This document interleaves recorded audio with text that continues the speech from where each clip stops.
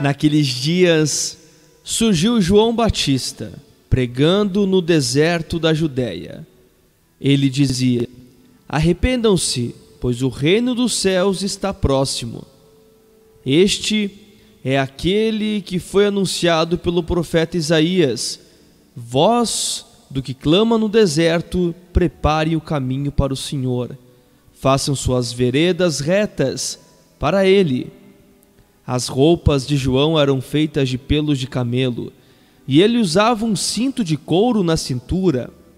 O seu alimento era gafanhotos e mel silvestre. A ele vinha gente de Jerusalém, de toda a Judéia e de toda a região ao redor do Jordão. Confessando seus pecados, eram batizados por ele no rio Jordão. Quando viu que muitos fariseus e sacerdotes vinham para onde ele estava batizando, disse-lhes: raça de víboras, quem deu a vocês a ideia de fugir da ira que se aproxima? Fruto que mostre o arrependimento.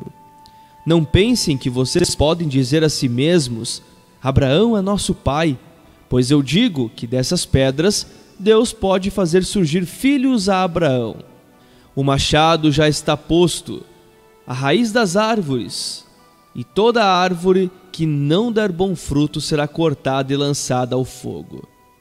Eu os batizo com água para arrependimento, mas depois de mim vem alguém mais poderoso do que eu, tanto que não sou digno nem de levar as suas sandálias. Ele os batizará com o Espírito Santo e com o fogo. Ele trará a pá em sua mão e limpará a sua eira, juntando o seu trigo no celeiro, mas queimará a palha com fogo que nunca se apaga. Então Jesus veio da Galiléia ao Jordão para ser batizado por João. João, porém, tentou impedi-lo, dizendo: eu preciso ser batizado por ti, e tu vens a mim? Respondeu Jesus: deixe assim por enquanto.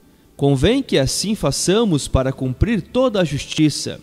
E João concordou. Assim que Jesus foi batizado, saiu da água. Naquele momento o céu se abriu e ele viu o Espírito de Deus descendo como pomba e pousando sobre ele. Então uma voz dos céus disse: este é o meu Filho amado, de quem me agrado.